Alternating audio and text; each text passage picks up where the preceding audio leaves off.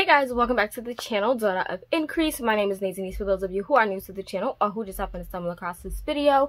And I post new videos every Wednesday all about my faith, God, Christ, and expanding the kingdom of God. And I do that through Bible studies, book reviews, discussions, and more. And today's video, as the title says above, is a really small Delilah box. Delilah box? No, it's a small Grace and Delilah haul. I'm used to saying the Delilah box from the Grace and Delilah shop, but I actually did a small mini order with them because there were a few things that I really wanted, and I tried to wait it out, but I was just like, you know what, let me treat myself to these items that I really wanted. And so I'm going to share with you guys what it is. And if you saw my Instagram video, which I'll leave it linked down below, you guys would have saw the packaging. Just Taylor does a phenomenal job with her packaging, down to her boxes and her handmade bags, and just everything about it was amazing for the Delilah box. So I was really excited to just order something from her website and see how her regular packaging is, and it's so cute. The little baggy envelope that it came in was so pretty and floral, and I was sad that I had to get rid of it, but I did. And everything came in a gorgeous hot pink box. Now, a little thing about me is I love the color pink. I really do. Pink used to be my favorite color, but then I switched over to lavender because lavender is just a soft, beautiful purple color. But pink is one of those things that I still love. I love hot pinks, bubblegum pinks, neon pinks, just pink. I can do pink. I love a good pink. And this box just screams everything to me. So I will be keeping this box. If you guys don't know, I keep and utilize most of her boxes. I have 3 of the Delilah boxes from last year. I had the Delilah box from this year, which is gorgeous, and now I have this box. So we love, and I will definitely be repurposing these boxes, of course. But yeah, it came in this gorgeous box, and on the inside, I'm not going to show you guys because my receipt is on the top, but I do have my receipt, and she did like put a little signature on it. So I only bought 4 items. I limited myself to 4 items. I really was going to go crazy and buy a bunch of pens, but I didn't. And let me know how you guys like this sort of setup. I tried to, like I said, fix this area up here because obviously this was peeling over here, and then this used to be my prayer wall, but because I had to move this bookshelf on this side, I decided to take all my prayers down, and then I only put up a few prayers, and the ones that you can see, I don't mind you guys reading if you pause the video or whatever. But this prayer on my wall that's blue, I got from a book called Anywhere Faith by Heather C. King, and it's literally the Anywhere Faith prayer. I have a prayer for strength to stand. This image, I can't remember where it came from. It probably came from one of the boxes from the Delilah box. I'm not 100% sure. And then I just have my unicorn stickers here, and then I have some stuff on this side of the wall. Can I show you guys really quick? So over here I have some stuff here because obviously I can't have the entire wall like I used to, and thus I wanted to at least keep some prayers at the forefront. And my other prayers I ended up putting into a little mini photo album, which I'll probably do an updated video on my prayer wall and things like that. If you guys are interested, let me know. I know I did a video before on it, but I can definitely do an updated one if you guys are interested. But we have that receipt, and I only bought 4 items. And then we have a note because Taylor included this book here, which is The Changeling by Gail Galliant. I'm assuming this is a nonfiction. Yes, it's a memoir. So it's a memoir by or about Gail Gallant. Tongue-tied, yeah, Gail G. There is the author's name. I don't know, but yeah, it's a memoir of her death, rebirth, her haunted childhood, her education, and sainthood and sin. So yeah, it sounds really good, and I'm super excited to dive into this book. This book was published with Doubleday Canada. Doubleday has a book subscription type of service that my mom did order from before for me. So yeah, I'm excited to dive into that, and she included a note with it, so I'm definitely going to keep the note inside the book, of course. But we have this book, and then we get into the goodies. So I did get some more goodies from her, which I will show towards the end, but the main reason I made a purchase was because I really wanted these cards. Now, these are the Christian Culture cards by Culture Games, and I believe they're an African-based company. I will leave the link or the IG for both the Culture Games as well as the Christian Culture. Why am I getting tongue-tied? The Christian Culture IGs down below. But if you guys saw my little IGTV video, both companies are linked. And yeah, it's basically game of Christian conversations. It's 103 questions, so you have icebreakers, hot topics, interpretations, and stories. And oh my god, you guys, this is phenomenal. I love it so much. It's a non-competitive game, and it's just all about fun and really being able to converse and really get to know people. And I love the questions. So you guys know that I got this set, the Word Teasers Faith Edition, from my little sis. Basically, she's my little sis, my little brother's girlfriend. She got this for me, and I love this. This comes with 150 cards. So each card focuses on a specific word from the Bible. So for this one, it's focused on follow. It gives you a question, and then on the back you'll get a meaning, the biblical verse that it refers to, and further discussion to talk about that word in that question. And I just think it's such a phenomenal thing. It's non-competitive, of course. It's just to really get conversation going and get you to understand the different words within biblical context. And I am, ever since getting those, I've just been hooked on wanting more cards.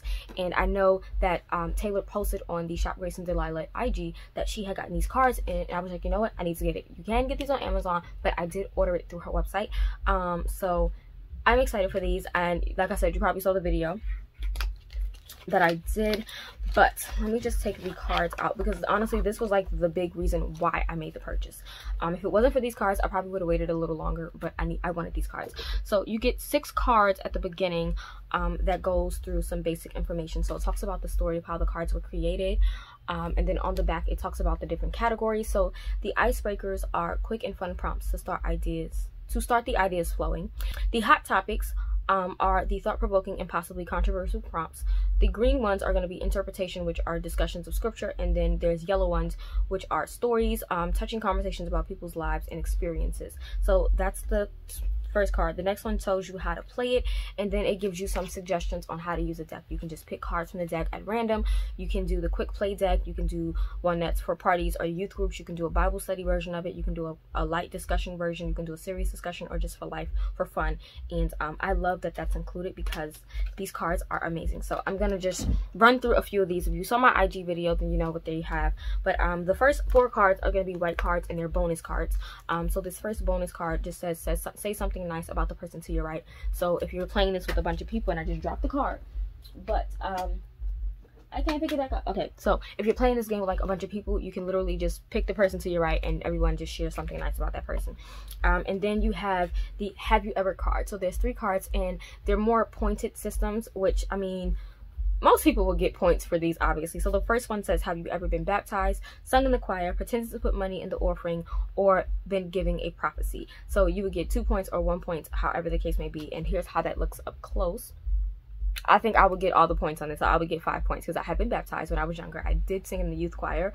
I did pretend to put money in the offering before, but it was like I had like it wasn't that I had money and then like tried to put it in and took it out. It was just like I pretended that I had money, because when we were younger, they would make the children go and put anything, even if it wasn't anything in there. And even my bishop today, I remember he used to tell us all the time, even if you had no money, to get up and give an offering, even if you didn't have it, because you went up there with your faith and put your faith in the offering basket, if that makes sense. So we did that, and I have been given plenty of prophecies. So that was a fun one. Then the other one for have you ever is have you ever received communion, have you ever worked or volunteered in church, have you ever fell asleep during a sermon, or have you ever spoken in tongues? Now I would only pass the first 3. I don't believe I've ever spoken in tongues. I don't think I ever have.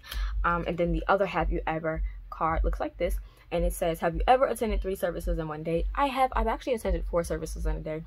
Wild day. Have you ever attended a church convention? Have you ever cried in church? Or have you ever preached the gospel? And it's just fun little cards like that, which I think are fun. And then you go directly into your colored cards. So like I said, the blue cards are going to be your icebreaker cards, and according to where is that? I just want to make sure I'm giving you guys the right information. So according to the little card, it says they're quick fun prompts to start ideas flowing. So here's one. It says, what is one word that describes who God says you are? Another one is, what is the most influential Christian book you have read besides the scriptures? Which I think is funny, because obviously most people would say the Bible, but it goes to show that reading Christian books in general, whether it's fiction or nonfiction, can definitely be influential in your walk. So I love that they asked that question. If you were Noah, which animal would you have left off of the ark? What? I probably would have left skunks off. That would have been my answer, skunks. I think skunks are nasty. They stink. Which Bible character would have the most Instagram followers, and why? And you can't repeat someone else's answer, which I think is interesting, because one person says Jesus and someone else can't say Jesus, you really have to think about the different people within the Bible.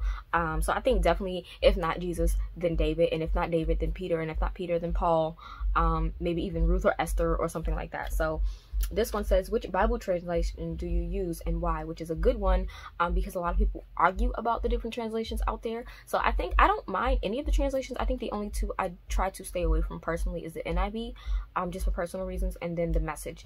I will glance through it, but I don't really rely on it that much, if that makes sense. And another one I can give you guys is, which Bible character do you relate to the most and why? So those are just the blue ones. They're just fun, quick questions that you can ask. And then you go straight into your red cards, which are the hot topic. And what I didn't show you guys is, on the front, the card is whatever color it is. It tells you the sort of topic area, and then on the back it has the little color with what the card is. Okay, so moving on to the red ones. The red ones are hot topic ones, and the hot topics are thought-provoking and possibly controversial prompts. So this will definitely get you talking, right? So let's see. Here's one question. Do you believe God gives you choices, or are events in your life predetermined? And I think he definitely gives us choices, but I also think that there's a such thing called divine appointment. So I personally think it's a mix of both. He definitely gives us a choice. He doesn't make us robots. He gives us a choice to say yes or no. He would he would rather us say yes all the time and do the right things, but he gives us that choice to make error and make mistakes because we're human. So that's a fun question. Another one is, it says vote on the best answer. So I guess people would have to like say something and then you vote. It says, which Bible character would you most likely have to bail out of jail often?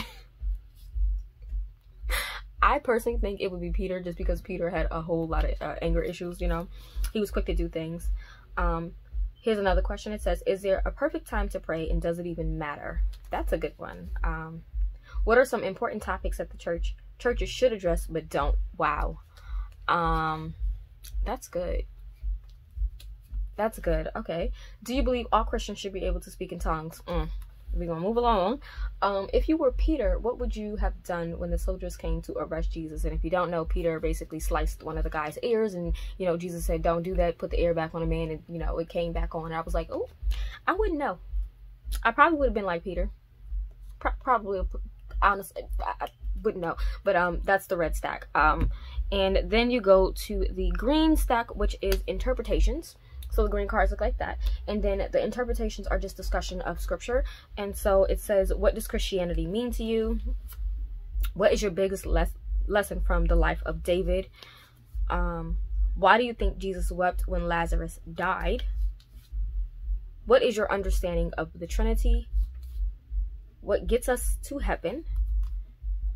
What are your thoughts on fasting? And then, does suffering serve a purpose? Are there benefits to our trials? I think that's amazing. I really do. You can obviously relate all of these back to scripture, and that's the green stack. And then the last stack is going to be the yellow one, which the yellow ones are stories. And again, it says they're touching conversations about people's lives and experiences. Here's what the yellow looks like. And it says, share an experience when God came through for you right on time, is one question. The next one is, when you have to make important decisions, how do you seek and know God's will? That's a good question. Here's one. Describe a time in your life when pain was transformed into purpose. Wow, I could mention so many times. Oh my gosh. How do you tell people about Jesus, and what are some obstacles you face? How do you wait upon the Lord? What was your longest wilderness season, and how long did it last? Wow. What are some ways that Christians in the church can support members experiencing significant life changes, which is phenomenal. So these cards are amazing. And I think even if you don't play it as a game, this would be great to like just shuffle them up and use them for journaling prompts, for prayer prompts, or whatever the case may be. Because there's such thought-provoking questions. I'm sorry guys, I'm just putting them back together in the proper order. But that was the main reason why I purchased these cards. And I know I talked about these cards for a pretty long time, and I'm sorry, I'm gonna put them back in the box now, but I'm excited to play this. I'm definitely going to utilize it at church. I'm going to utilize it here on the channel. I'll pick a card. So one day I'll pick from this box, not one day, but one video I'll pick from this box, and then another video I'll pick from this box, and I'm going to include it on my Instagram and on the Facebook group and on the Facebook page, because I think those are both great. But yeah, this was the one that I really wanted, and the price for this, let me tell you guys quickly. The price for this was $10.99, so definitely if you're interested, grab it on her website. $10.99 for these, phenomenal. And then obviously I bought some pens because we like her little pens. They're just gorgeous. So I purchased 3, and then I got 2 extra ones as well. So here is the first one that I got. This was the one I really wanted. There were 2 that I really wanted, and then I just picked up a 3rd one. But this one says, just one more chapter. It is bookish, of course, and there are florals, and I mean, I'm a book nerd. Why not? I really wanted that one. So that's the one that I got. And then, is this the other one? Yes, this is the other bookish one that's blue, and it's gorgeous with the florals. I love it. It speaks to me, of course. And it says book lover on it. Book lover. Wait, there we go. Book lover. I love this one so much. And I do wear these, actually. I pair them with the brooches that I picked up from one of my sisters from church. I don't mind putting these on my outfits. I don't mind, I don't know what happened. Oh gosh, it's stuck. Okay. I don't mind putting these on my bags and things like that. I can pop it on a hat and my hair as like a little, you know, decal. I could even stick it on my hat if I wanted to. Like if I really wanted to, I could pop this somewhere on my hat for the day. Like that's cute. Duh.